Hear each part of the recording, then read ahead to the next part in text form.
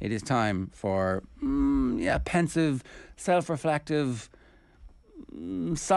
apologetic power rankings.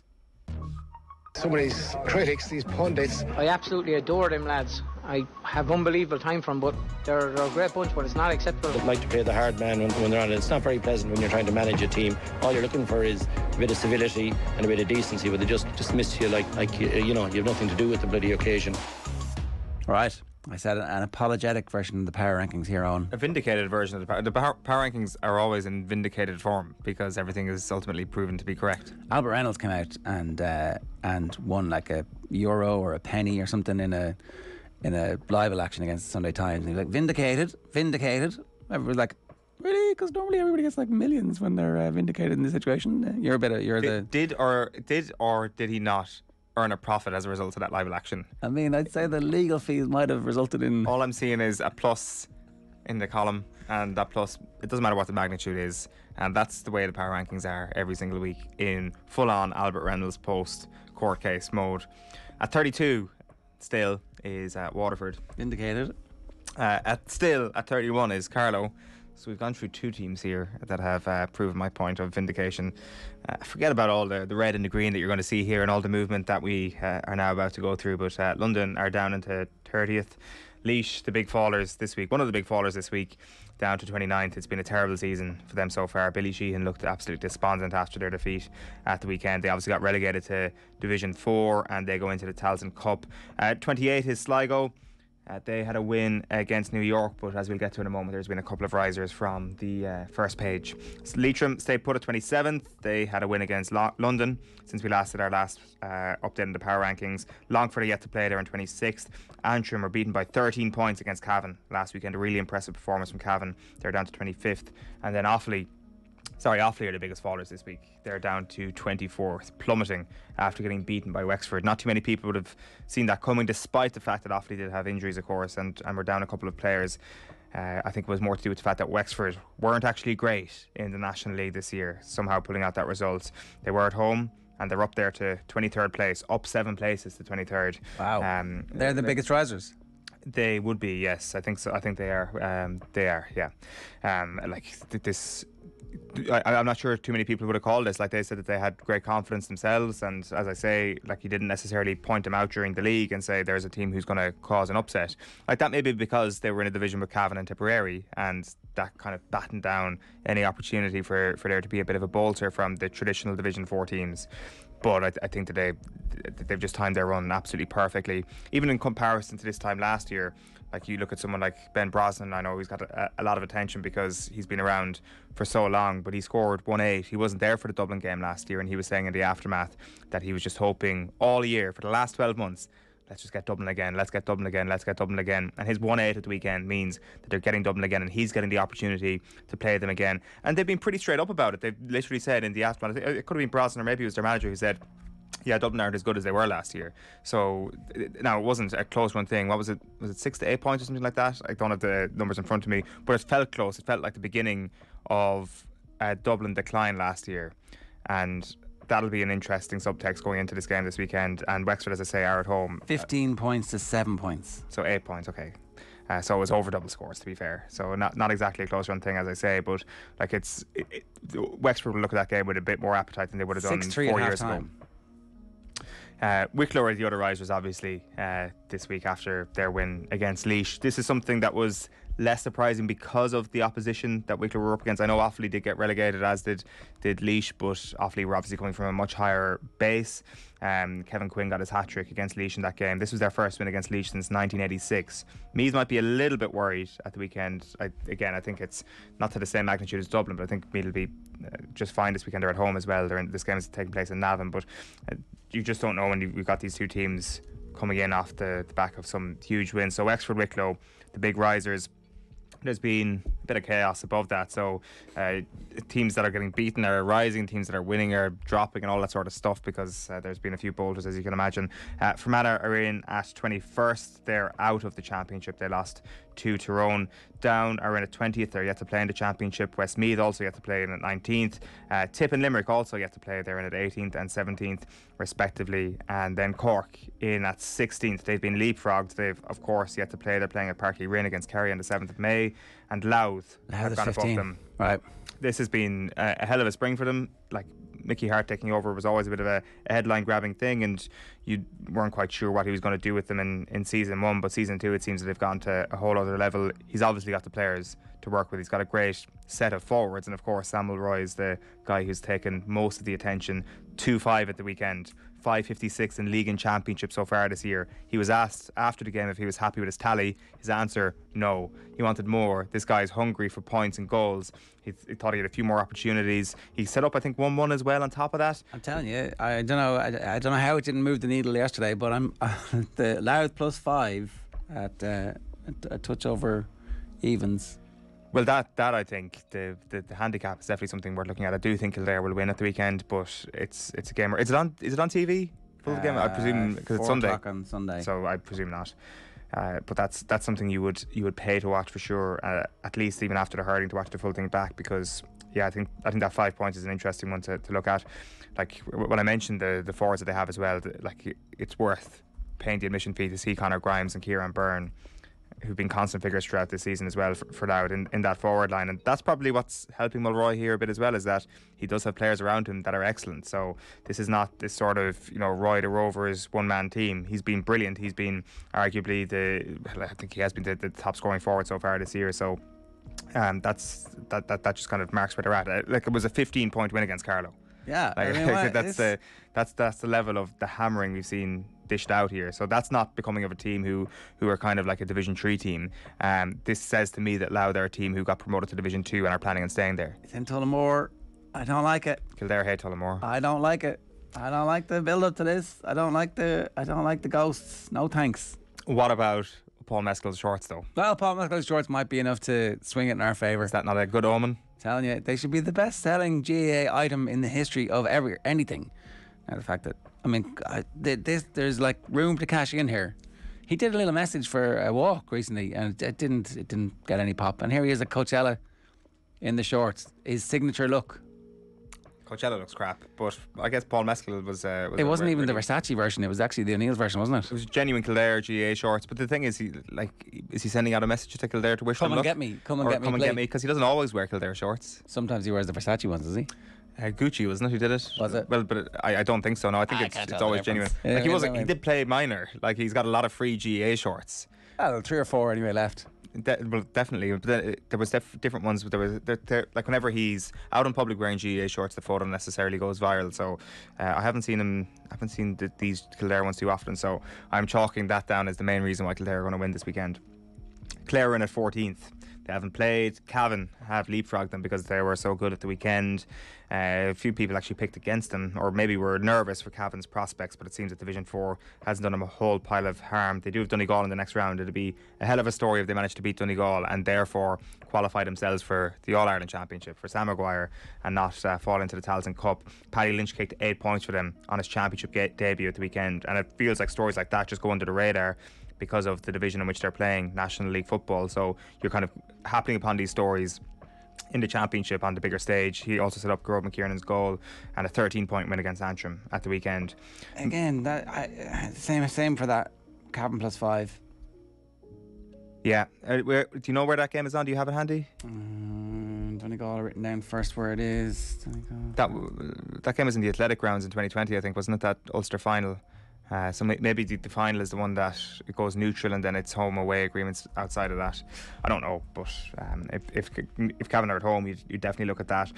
Meath stay put at number 12. Derry stay put at number 11. Both of those teams yet to play, and then Kildare, as we've mentioned, get their championship underway this weekend. They start our top 10. They're down a place because we obviously have a riser coming up.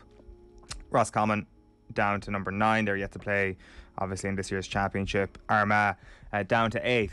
I think that maybe they'd been dropping in these power rankings at the end of the league. That's why they're the most correct, vindicated power rankings. The trend, the Armagh trend, has just continued, and they're down one place. You're grandfathering in your correctness here, which is completely incorrect. Were Armagh second at one point in these after the first?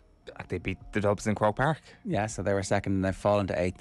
Were they second? I'm not sure if they were second. They were definitely top 3 or 4. Is this the highest Galway have ever been this season? This season, operating in Division 2, they've been lingering in around the top dozen, and they're up to 7th. This is obviously going to be the thing that annoys people the most, I would suggest. I'm not going to try and deny that. Galway not being above Mayo. Monaghan in at number 6th. And Mayo have dropped. They've dropped a couple of places down to number 5. So Mayo have dropped, Galway have risen. But I'm just putting the situation of Galway leapfrogging Mayo in these rankings on ice for the moment. Why? If Galway do win the Connacht Championship, and if Galway go to Mayo, Fortress Mayo, Mayo unveiling the new pitch for the first time. Yeah, obviously wasn't great for them. Before a supposedly feverish home crowd, and absolutely spanked them for 68 minutes. Yeah, right, and they nearly collapsed over the line. But they were like a long distance runner who goes into muscle spasm at the line, but who's like streets and streets ahead. Just a little bit of muscle spasm at the end, and then they fall over the line. And they're still not ahead of them in the power rankings. I think that there's a chance that this is the start of real progress for Galway. The awakening of a sleeping giant, I think, is how Kevin McStay puts it in the Irish Times this morning. But I just think that that's a chance. I'm not 100% sure yet that they are the dominant team in Connacht and in an All-Ireland sense. Like, you look at 2016, Galway went to Castlebar and they won. 2018, Galway go to Castlebar and they win. This is the third consecutive time they've gone to Castlebar and they've won. Now, except in 2018, they got further than Mayo in the All-Ireland Championship. But you compare their performance in the All-Ireland semi-final that year to, say, Mayo in the final the previous year against Dublin and Mayo in the final the previous year against Dublin. That I don't think you can make an argument that Galway around that era were a better team than Mayo. So those wins in Castlebar were essentially irrelevant. This team seems different. Well, see, that's the thing. I'm not exactly 100% sure if that's the case. I will 100%. There's every chance I'll be changing my tune on that in a while, but I just want to see more. I just want to see this Galway team win this championship, beat Roscommon after losing to them twice. Do you not think that there's something weird about Galway in that they seem to have the most natural footballers outside of Kerry? That actually their ability to produce half-backs and half-forwards who can solo the ball at the same pace they run at and who are excellent kickers is unparalleled apart from Kerry.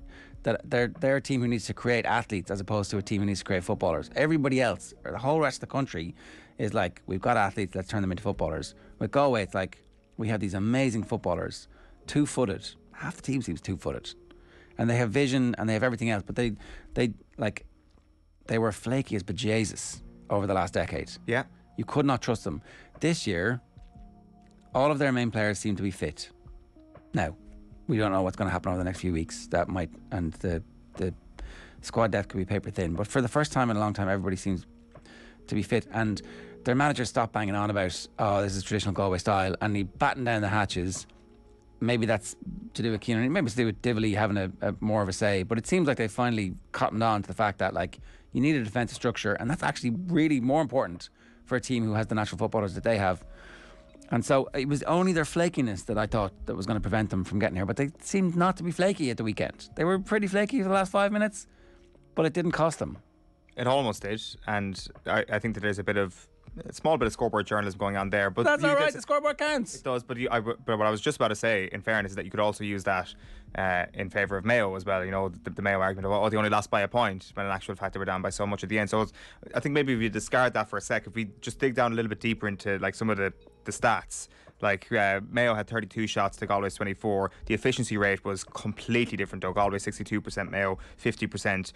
From play then it was Mayo 22 shots, Galway 20 shots. So that efficiency rate from free taking is one of the real problems here. Galway went to 100% and Mayo were 70%. So I'm not sure is that something that Mayo fix over the next little while. I think from play it's something they have to fix. It did cost them against Tyrone in last year's All-Ireland final. It felt. So maybe this is a theme that Horan has really tried to address and has been unable to do so. The other thing is that Mayo did win more turnovers than Galway. Like you can't really look at the kickouts as a sign of anything to read into figures wise, because Mayo or Galway dropped off the Mayo kickout, but Mayo did do well on the Galway kickout, and there were a number of different factors here that would suggest to me that if they have Henley back, if they have Durham back, if they've got a fully fit Oisin Mullen, a fully fit Cillian O'Connor, a fully fit Diarmuid O'Connor, They might not, like, you know? Then I would say, but I think there's just Jordan Flynn. There's just so many players there. But so much doubt about all of them. Like And there's no guarantee that any of those are going to come back. It's like Con. not Is- all of is them, Con but like fully fit? I would say that you could be fairly certain that there is going to be a collection of those players who will be fully fit come the end of the season. Who will be fully fit and peaking? Well, because they might. I mean, who knows who they're going to play in their next game? But it could be a really good team. It could be a mediocre enough team. And that's why this is like a sort of a higher wire suggestion to say that Mayo are still better than Galway, because they could get dumped out next week and this would look like a very foolish thing to say. But I just do think that I'm still thinking that who are you backing to go all the way in the All Ireland if they're in the same place and you're backing Mayo? Granted, they've been given a setback right now, and that makes Galway more likely. Obviously, they only have they've still got the safety net of going through the qualifiers if they need to. But okay, so we're at an All Ireland semi-final draw stage, right? And in one pot it's Kerry, and in the other pot I have two hot balls, and it's Galway and Mayo. Which of these hot balls do you want me to pick out? Well, you could say that the last time Kerry played Galway in Croke Park, Galway beat them, but I still think Mayo are more of a threat in Croke Park. They got to the last two All Ireland finals. Let's say today, with the available players they have and the level of fitness that we have, which is what you're making the power rankings today. Yeah, no. You can change the power rankings the week before that Mayo play their first round of the qualifiers, when we know Flynn is back and Henley's back. Yeah. And I would still say Mayo are a slight more threat. If it's like season on the line, you're going home. It's in Croke Park. It's full. I think also the other thing about this, and Galway deserve huge credit for this, is the way that they set up was Mayo specific. It felt on Sunday. Maybe not. Maybe this is the system that they deploy over the next little while. But it did feel like the double sweepers was like the kryptonite for Mayo, and it was the way to expose how Mayo's one-dimensional attack is going to be something that probably means they're not going to win the All-Ireland. But that doesn't mean they can't go very, very close to winning it again this year. And I'd just be interested to see how Galway cope with, I guess, being favourites in this Connacht final, which they probably will be if it's going to be themselves against Roscommon, and how they cope with that pressure over the next little while. And those flair players that you mentioned, the skillful players, how to unlock them even more. All right, they're your power rankings. That's just my current feeling on that. Donegal are up to 4th after their win against Armagh at the weekend. You trust Donegal again? I trust them over the next little while, for sure. And Dublin are in green. Why are Dublin in green? Because Mayo have dropped out of the top 3. Mayo were 3rd before these, and by default Dublin have slipped into the top 3. Con is back. He's going to play this weekend according to the back of the Herald. They're fresh from their training camp in Portugal, and the National League is over. It's done. That league version of Dublin, just like that league version of Limerick, is done. It's dusted, and I think there's a slight sense of optimism around what Dublin are going to do. I still think it'll be a massive shock if they didn't win Leinster this year, and again, we can't really make any predictions with regards to what's going to happen in the quarter-final draw. Tyrone stay put at number 2. They beat Fermanagh by 7 points in their opening game. Were they good enough to stay at number 2? You're also kind of blah blah blahing away that because it was inferior opposition that they got sucked into a weird game. Yeah, like, I don't think that there was enough about it to drop them off that place. I think that they finished the league quite strongly. I think that they finished that game against Fermanagh quite strongly. Like, I think that 7 points made Fermanagh look quite good in the end, even though they played very well for a lot of that first half. I still think Tyrone have done enough to stay number 2, and Kerry haven't played yet in the championship. They're still in at number 1. Is there a possibility that some of the dubs are about to peak? Do you know what age Cormac Costello is off the top of your head? 28? He's actually only 27, yeah. He's 28 in July, but around the time of the All-Ireland this year. Traditionally, you would have said that players come into their peak, they have the experience and all the know-how and all that kind of stuff around between the ages of 28 and 32. He's had a pretty good career so far. Yeah, not bad. Like, Fenton's the same age, Kilkenny's the same age. They're all 93, aren't they? So, like, they're all your age, right? Of course.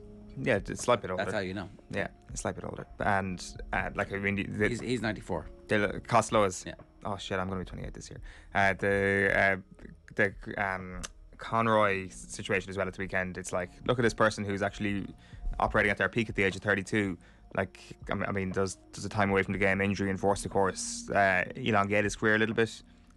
I don't know. Like you would have thought it would do the opposite, but maybe it just kind of the freshness that brings after getting back to the game after a little while out is something that helps him. It's hard to pin down what exactly is the peak for a GAA player at the moment, considering a lot of those dubs were so good in their early 20s. Yeah, and they were coming into a very good situation, and now they have to step up and be the absolute leaders of a team. And if they were to do that, that would be, if they were to build a second dynasty, I mean, it would be an amazing rivalry that they're about to have with Kerry if they can hit a second peak and be galvanised. So that's, I think, one of the most interesting subplots. Are Tyrone going to be the same as they were? Is that the corpse of Mayo that we saw at the weekend, or are they about to rise Lazarus-like? How did Mayo end up in a league final? How did that happen? They beat Kildare, just about, and that was enough to get them the points to get through. Like they beat Dublin. Like if you look through, they beat Armagh, who were going well at the time. They lost to Kerry by just 1 point in Tralee. Like I know that they love that location. Like you mentioned there, the win against Kildare, which was significant enough to beat Monaghan in Clonus. Remember, like Mayo did have big wins. Like these last two games are not becoming of Mayo in 2022 even.